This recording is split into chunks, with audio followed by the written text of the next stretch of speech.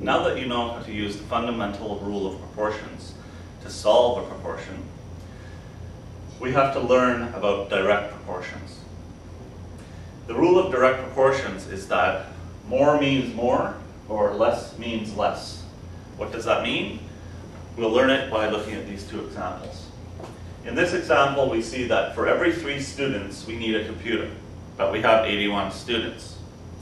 And we look at the situation and we use our common sense to say, if we have more students, we would need more computers. More means more, that means it's a direct proportion. Let's look at another example.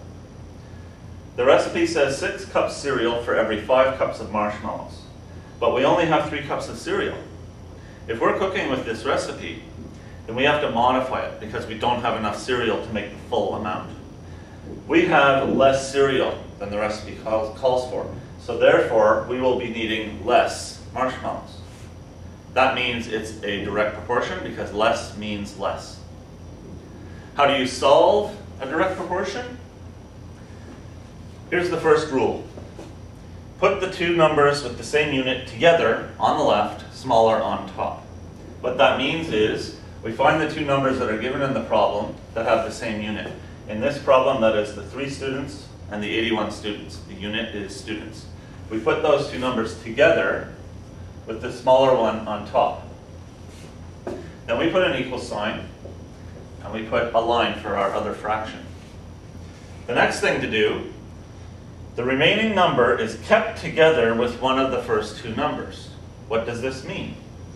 The remaining number in this problem is not noticeable at first, but you have to realize that a computer means 1 computer. So the other number besides the 3 and the 81 is 1. And that 1 computer goes with 3 students based on the logic of the problem.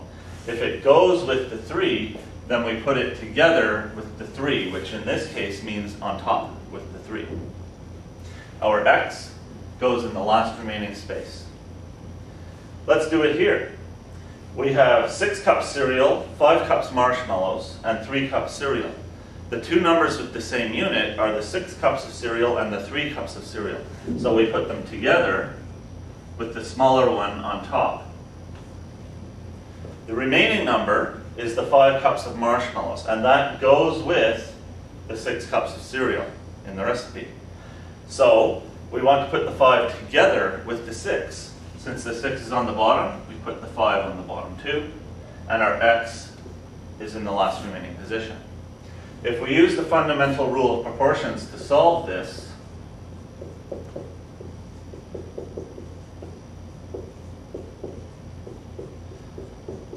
we find out that we need 27 computers if we have 81 students, and that answer makes sense. If we use the fundamental rule to solve this one, 6x equals 3 times 5, 6x equals 15, divide both sides by 6, x is equal to 2.5. And that makes sense as well. If we only have 3 cups of cereal, then we only need 2.5 cups of marshmallows. This is how you do a direct proportion. First, you analyze the situation to see if you have a more means more or less means less situation. That means it's direct. So you follow these instructions. Put the 2 numbers with the same unit together on the left, smaller one on top. And then put the remaining number together with the number that it goes with by the logic of the problem. Put the x in the last remaining place, and you will always get your direct proportions correct. Now that you know how to solve direct proportions, use the exercise sheet to practice what you've learned, and then use the answer sheet to correct your own work.